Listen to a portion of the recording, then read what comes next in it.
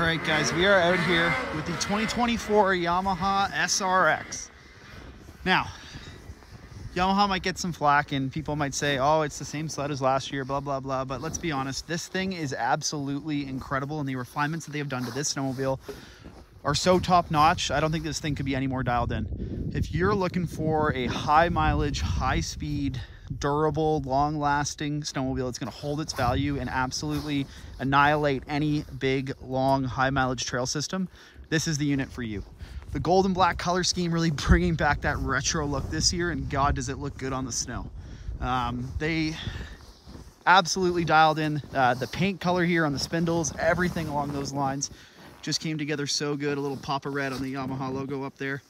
So let's dive into this walk around. With these walk around videos, we strive to give you guys just a little tour of these snowmobiles in case you're thinking of pulling the trigger, and try to give you some up close shots that you might not necessarily see on all the marketing material from the OEMs right when they go to launch. So let's start things off up front. Ski package on the Yamahas, when it's coupled with the power steering, and you can see they got the power steering badge here. This thing is absolutely incredible to ride. At low speeds, you can almost move the handlebars left and right with one finger, and really the stiffness or the assist, we'll say, of that power steering dials back the faster you're going to give the right response on the trails as well.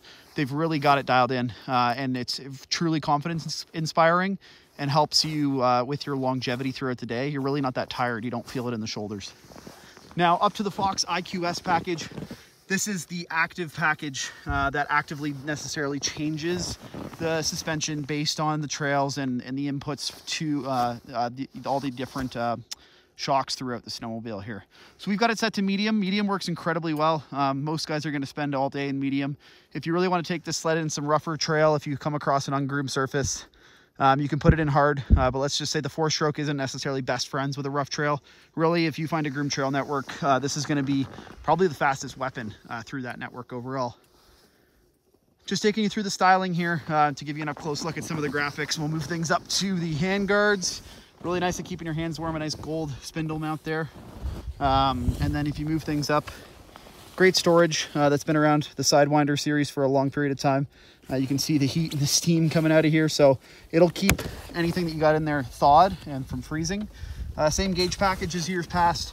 You can see we've got the medium suspension package set there for the active suspension, and then different gauge adjustments overall, right? So you've got speed, we've got RPMs, odometer, fuel. You can do things like intake air temp, coolant temp, all that kind of stuff. So just some interesting customizability there depending on what you want to see. And then if we move things off to the creature comforts of the snowmobile, let's start up here actually. The left-hand controls here, super clean, tight, tidy, not an eyesore at all. Very intuitive as to what buttons do what, and really easy to manage the entire snowmobile from your left thumb without taking your hands off the bars. Now the one control that's down here, one of our personal favorites, the heated seat. So if you're minus 25-degree morning, it's a great feature to have. We'll zoom out here a bit and give you some ergo views so you can see the overtop view. Very comfortable seat, great running boards, and out back we've got some storage. So overall, great snowmobile. Would highly recommend as a trail weapon for you.